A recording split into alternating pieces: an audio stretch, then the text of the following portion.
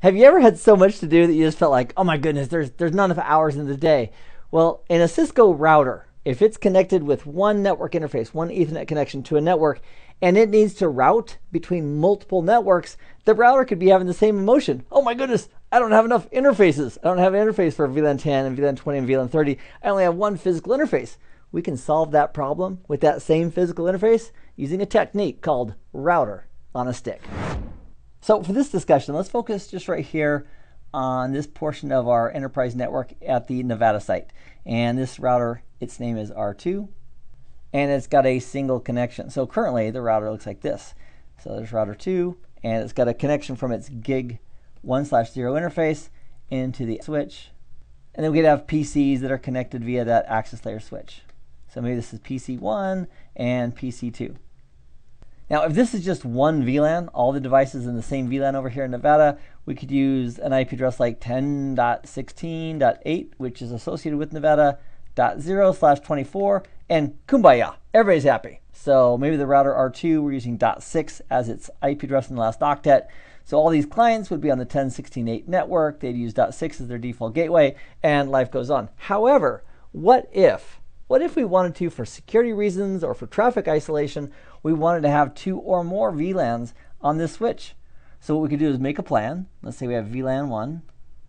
And in VLAN 1, we could use 10.16.8.0 with a 24-bit mask. And then for VLAN 2, we could use 10.16.9.0/24. So I've got a question for you. How do we control, if we want PC1 to be in VLAN 1 and PC2 in VLAN 2, how do we control which VLAN a computer is in?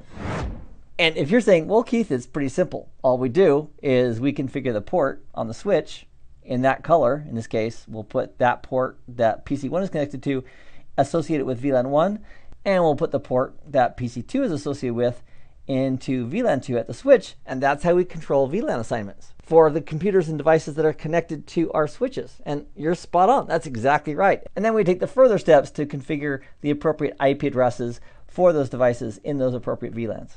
So let's imagine that this is our plan, and then we come up with a huge realization, oh no.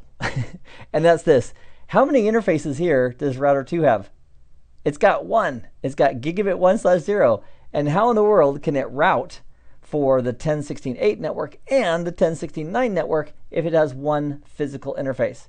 So one solution would be to add another physical interface to router 2. So we could add another physical interface, connect to the switch, and have one of the ports connect to VLAN 1 and another port on the router connect to VLAN 2. And that way it could have 2 interfaces, 2 IP addresses, and it could route between the 2 networks.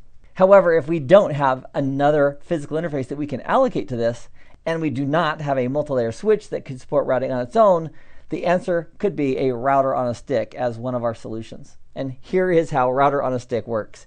Instead of having R2 just connect via an access port in VLAN 1 or VLAN 2, what we'll do is we'll go ahead and configure the port that router 2 is connected to as a T, as short for trunk. And a trunk, as we've identified in a previous skill, allows all the VLAN traffic across that. And one cool thing about a trunk is that based on the markings in the frames, we can identify for frame A and frame B and frame C exactly which VLAN they are associated with, which VLAN they belong to. And then what we could do on R2 on this gig 1/0 interface is we could create what are called sub interfaces. Think of a sub interface like a little mini-me version of the parent interface. So the parent is gig 1/0. A sub interface could be gig 1/0, and then you and I, as the network engineers, we get to make up a number. Well, it has to be a number that's a real number, but we can choose a number. So we could do like .1 for our first sub interface. And then we create this logical sub interface, and in that sub interface, we then can associate it with the VLAN of our choice and give it the IP address of our choice. We can specify encapsulation and tell it what kind of encapsulation we're using. Today, for trunking, we use .1Q. And then we'll also specify the VLAN. So if this sub interface is supposed to pay attention to frames for VLAN 1, we could add the number 1 to represent pay attention to frames for VLAN 1. And then we'd also give it an IP address, like 10.16.8. And let's use 6.6.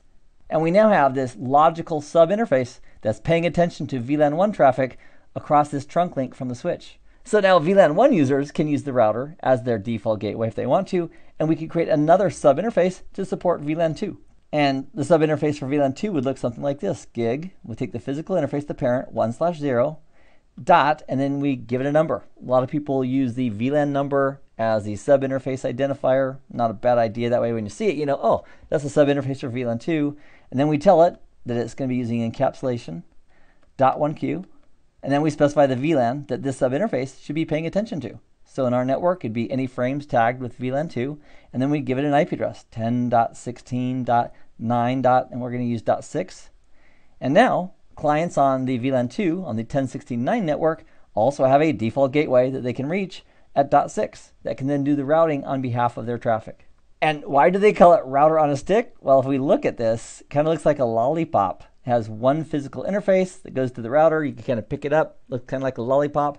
And that's why it's called a router on that single connection, that single physical connection, which is referring to the stick.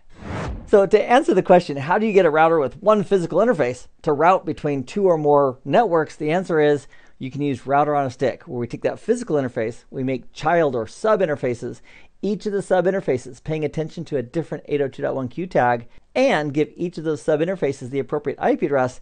And it's as if, logically, that router now has logical interfaces in each of those VLANs. So as a result, it can route on behalf of each of those VLANs devices. So that's the concepts and a sneak peek at some of the commands that we would use to implement router on a stick. In the next video, we'll put together a formal plan, we'll implement it, and then we'll verify it on our router in Nevada. So I'll see you in that video. Meanwhile, I hope this has been informative for you, and I'd like to thank you for viewing.